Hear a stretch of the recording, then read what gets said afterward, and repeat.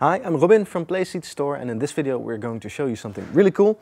The Playseat Evolution Alcantara in combination with PlayStation VR. And with VR we enter a whole new level of immersion and the feeling of realism. We've hooked up a PlayStation and we're playing DriveClub VR, so let's get to it. As you can see, I'm in the car right now and I can look around just by moving my head like this, but I can also lean forwards or backwards or to the side to look out the window. And because it's 3D, I know exactly where things are. I know, for example, that the passenger window is somewhere over here.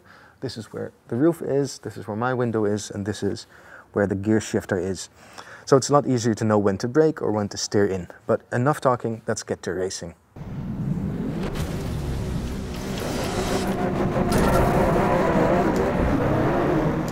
Now, because I'm using Playseat, it feels like I'm in an actual car, and because of VR I know when to start braking to avoid hitting the car in front of me, because I can see exactly how far away it is. See, here I can look around and see where the other cars are, or I can even use the mirrors.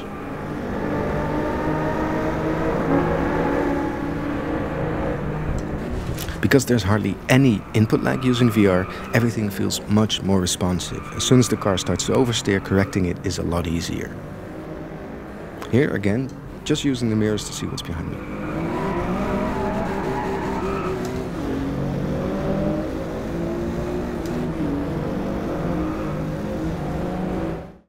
So playing a racing game like this with a Playseat, steering wheel, pedals and PlayStation VR is not only a lot of fun, but it also only takes your brain a few seconds to believe you're actually inside the car instead of in your living room.